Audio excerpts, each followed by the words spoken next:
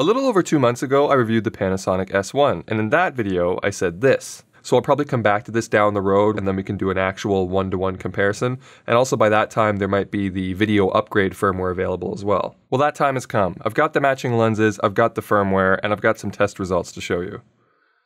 Let's get undone. Gerald Undone. He's crazy. What's happening, everybody? I'm Gerald Undone, and there's only one thing we say to death.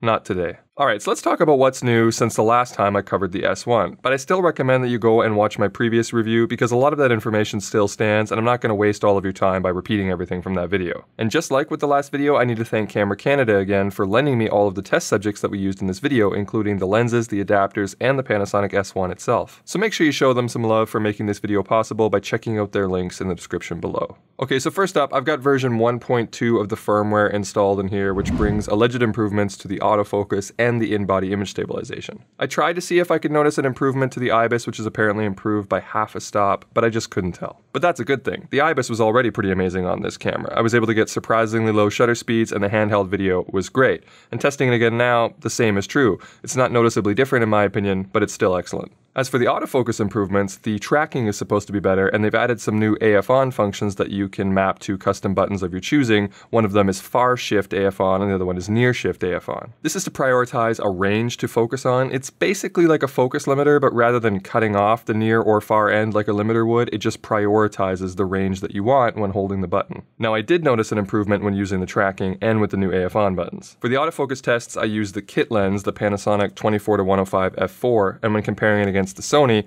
I got a similar lens on the Sony, their 24-105 f4. I also set both cameras to prioritize focus when shooting in burst mode, just like last time, and I also used the same focus mode so that we could see if the usable keeper rate has improved since the last time we did these tests. Last time, the S1 averaged around 4.5 frames per second usable and reached as high as 5.3 frames per second in one of the tests, where the Sony did much better. This time, the Sony still did better, but the S1 saw up to a 25% improvement in certain modes. The lock-on tracking and the standard expandable focus box were about the same, but maybe a little bit better on the S1 this time around, reaching 4.8 and 4.9 usable frames per second. But the face and eye detection mode reached up to 5.9 seconds, which is a noticeable bump and very close to the max advertised spec of 6 frames per second, but with all 6 of those shots being sharp. The new near shift and far shift modes were a bit of a mixed bag actually. The far shift mode didn't really make a difference for me and still we saw that 4.5 to 4.8 frames per second.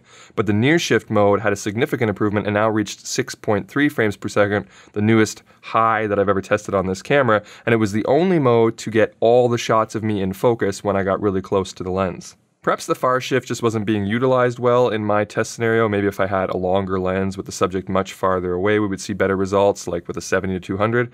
But with the 24-105, I didn't find that far shift was that much better than just pressing AF on regularly. But either way, this is a nice little improvement for the S1, and it definitely makes it a viable action camera now. Now we just need some more lenses to come out that are better suited for that purpose. The Sony still won the matchup, but only when set to its highest speed. When both cameras were set to their high setting, the Sony was actually slower than the S1, only getting about 3.6 usable frames per second. But the Sony has a high plus setting that can easily double the previous result. When using the wide open focus box with the latest firmware and the high plus setting, I was able to get at least 7.6 frames per second usable at the lowest. And when I use the lock-on tracking, which works much better on the Sony than it does on the Panasonic, I got 9.5 frames per second sharp on average. So on the S1, the face and eye detection had the best results in my tests, where on the Sony, the lock-on tracking is still king. But both cameras are usable. The main difference is that the Sony has the lenses and that it's still a cheaper body. So if action sports is your game, then the Sony is still the better buy. I was also able to finally do an apples to apples image quality comparison, which I promised in the last video because now I can use similar lenses. I still don't have the Sigma L-mount lenses that were supposed to come out for the Panasonic. They might still be a while yet, but I do have the MC21 adapter, which allows me to put the same Canon mount Sigma lens on both bodies. Now the MC21 is pretty limited and doesn't allow for continuous AF, so this is purely an image quality comparison. So here's the two images, both raw photos, both at ISO 800, both at 35mm at f2.5 and 1/125th of a second. And if we zoom right into the center here, we can see they look pretty much identical in my opinion. And all the way across, the color renditions, Pretty much everything about this image is exactly the same. Now, if we just take a quick look at these images uncorrected, we can see the actual differences, but these are really easy to fix. The first one is just with white balance. So I set Kelvin to the same on both of these images, but the first one here, as you can tell, is at 4900 and +3, and if we switch over to the other one, it's 5150 and +8. And if you look at them, you can see a slight shift in the white balance where the one is a little bit warmer and more magenta. The other difference is in the way that the ISOs are measured. So if I reset the exposure here, remember that on the Panasonic, it's still at ISO 800, but if I switch back to the Sony is brighter than the Panasonic, and I found that we needed to bump it about 2/3 of a stop to get it to look identical to the Sony. But as I was saying, the rest of the image is pretty much identical when it comes to sharpness and resolution and rendition and detail.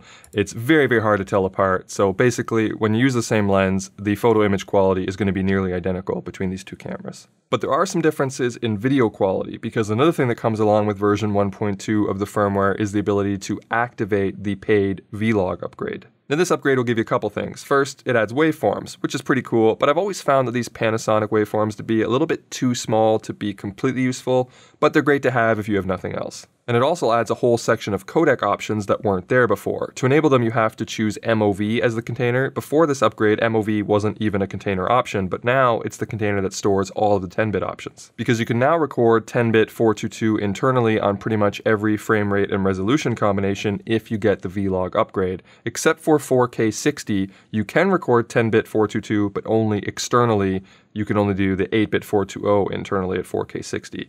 And the 4K 60 still has the 1.5 times crop, even if you get the V-Log upgrade. That hasn't changed. And another thing that hasn't changed is the variable frame rate, the built-in slow motion recording.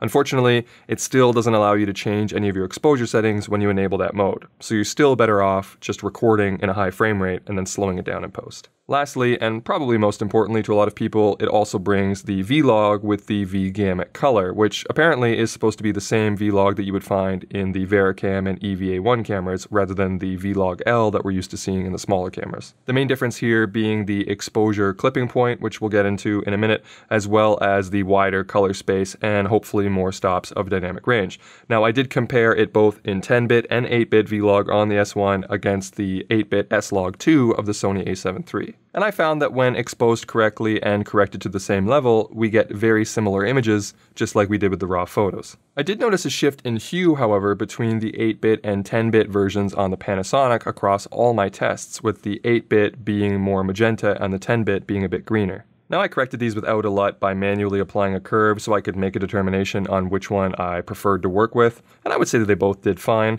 The V-Log might have been a tad easier and more intuitive by using just a simple exaggerated S-curve, where the Sony needed to be pulled back in the highlights more so, and this might not be that intuitive to some, but this does carry some advantages that we'll discuss later on. One note on getting proper exposure with the S1's V-Log though, as I mentioned, it's different than the GH5 or GH5S or GH4 or something you might have been used to working with. It now has a higher maximum brightness clipping point. I shined a bright light at the sensor to see where the clipping point was, and I checked this in Premiere, and it was falling, I would say, around 80, just above 85%, and then I popped it open in DaVinci Resolve, which has better scopes in my opinion, and we can see that it's lying on the 896 line, which is about 87.5%. It might be a little bit lower than that, so this is much closer as promised to the EVA1 and the VariCam.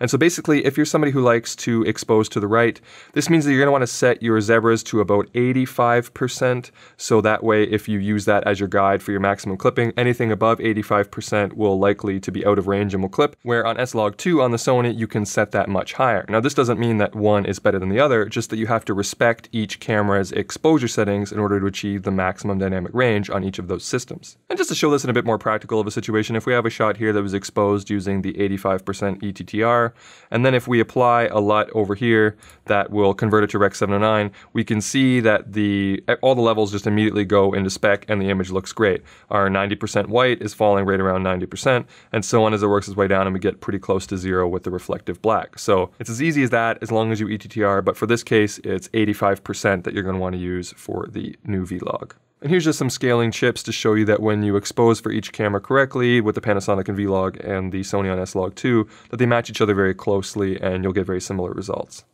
Now the S1 has the advantage of being 10-bit if you buy the V-Log upgrade, so let's see that in action first by putting an extreme grade on our scene and pushing the colors to their limits. Okay, so this is what the shot looks like with the extreme grade on it. Now if we look over here on these chips on the left-hand side, we can see a pretty good example of what happens. So this is Panasonic's 8-bit V-Log, and we can see that this particular color chip has completely fallen apart.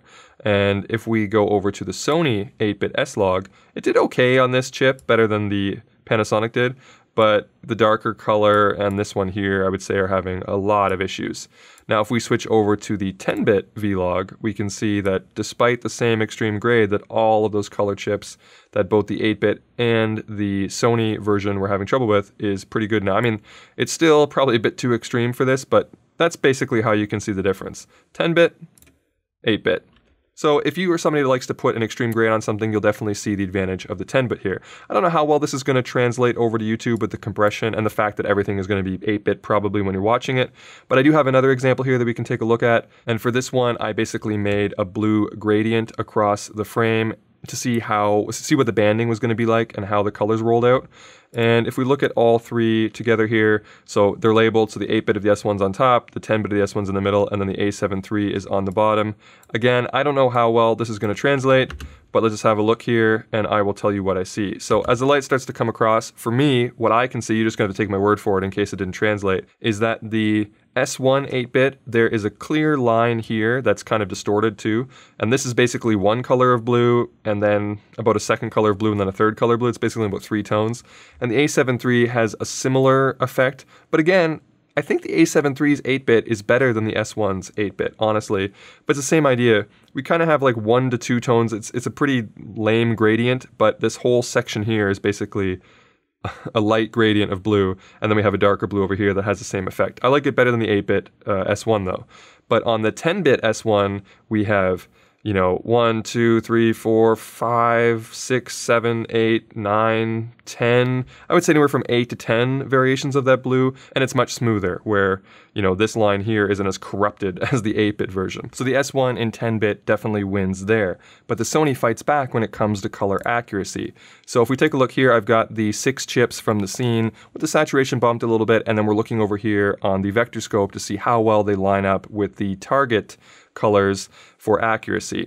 And right away we can see that Panasonic, whether on 8-bit or 10-bit, which you can see look pretty much the same, suffers from Panasonic's somewhat famous green problem, where the green chip is not really well aligned, and neither really is the cyan one with where they should be. But if we jump over to the Sony 8-bit S-Log, we can see that the green, while still not perfect, most of the colors do a much better job, both in, you know, evenness on their saturation and also bringing the green and cyan more into spec. So the Sony definitely wins when it comes to color accuracy.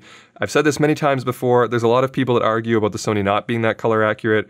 But as you can see here, when using this chart, for instance, the Sony sensor is actually quite color accurate. Whether you like the way it looks or not is completely subjective and up to you. By the way, while I have this set up here, if you want to see yet another reason why I recommend the leaminglets, look what they do to the Panasonic colors. Pretty much fixes everything, and I would say almost every color is falling exactly where it should be. And this is with the exact same scene. I didn't do anything other than put the leaminglet on the Panasonic. Now, if we put this all together in a real-world shooting environment, we can clearly see each camera's advantages come to life. Here we have a shot that requires a wide dynamic range with the subject in shadow, but balanced exposure designed to keep the sky intact. Here's what it looks like on the Sony using S-Log2, completely uncorrected, and then the Panasonic using V-Log, same thing, uncorrected. And you'll have to excuse the little particles on my sensor. It was a windy day and not ideal for changing lenses outside. And because I stopped these all the way down to like f/18 or something like that in order to balance the exposure without using an ND filter, because that would add another layer of complexity to the tests, when you stop down that much, every little speck on your sensor becomes pretty obvious in the final image. So please forgive that. Anyway, if we correct this image to equal levels on both cameras, attempting to evenly recover the shadows and the highlights for the widest range image, we get this. The Sony again wins out for color rendition and highlight detail, but it suffers from more banding. Again, I don't know if you can see this, but the Sony has this rippled banding effect all the way across. I can see distinct lines where it changes shades of blue. And this is a practical sky example and not just some gradient that I made with the light. The S1, on the other hand, doesn't have that banding issue at all, but it wasn't able to recover as much sky, and this has to do with that highlight changing in the curve that I was talking about earlier in the way that the Sony handles the highlights versus the way that the V-Log handles the highlights. And also, raising the shadows the same amount that we did on the Sony led to more color shifting issues on the Panasonic, which again led to a more color accurate image on the Sony. However, when we raise the exposure to favor the subject in shadow, me underneath the tree, the tables turn. The Panasonic no longer has its color problems because we don't have to cook the shadows as much, and now looks very similar to the Sony for rendition. But somehow, the Panasonic managed to keep its sky the way it was before we raised the exposure without losing any more of it, where the Sony definitely lost a decent amount of highlight detail from that increased exposure, and it still suffers from the banding. Now, in both cases, both images were very usable, but you need to ask yourself what kind of shooting and grading you like to do, and then choose a system that matches that workflow. Lastly, let's take one final look at autofocus, but this time for video. I wanted to see if any of the improvements to the AF translated over to the video side, but unfortunately, they didn't. I recorded myself simultaneously on the S1, the A7 III, and the GH5 for 5 minutes using each of their native standard zoom lenses with balanced AF settings and using face detection. And I moved around to see which cameras would lose focus and when, and the S1 clearly performed the worst of the three. Now this is different than the pop in and pop out and walking at the camera test that I did last time and that you see all over the internet. This is more for talking head or vlogging reliability while also looking at background pulsing. Now the GH5 did surprisingly well and held focus in many situations where the S1 didn't, and the A7 III dominated. It almost never lost focus and also doesn't suffer from the pulsing problems that contrast AF has.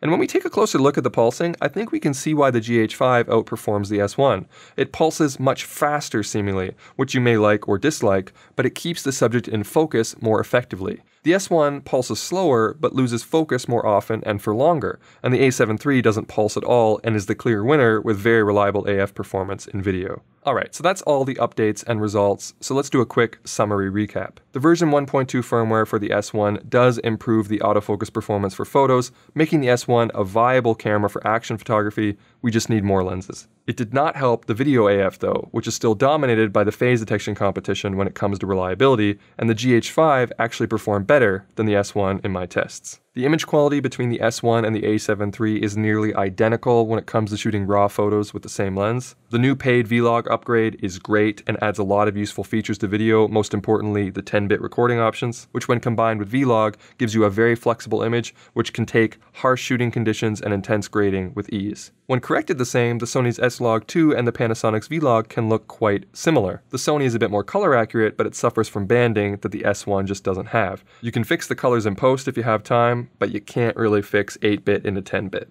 Overall, I'd say it's a well-fought match. Both cameras are fantastic. Now, I wouldn't exactly call the Panasonic S1 an upgrade over the Sony, but if you own neither of these cameras and you're looking to get into one of these systems, you can't really go wrong. Go with the Sony if autofocus is the most important thing, and go with the Panasonic if ergonomics or flexibility is the most important. But that's going to be it for me. I hope you found this video helpful or at least entertaining, and if you did, make sure you leave the old thumbs up and consider subscribing if you haven't already. But if you did not find this video helpful or entertaining, feel free to hit the dislike button twice. Alright, I'm done.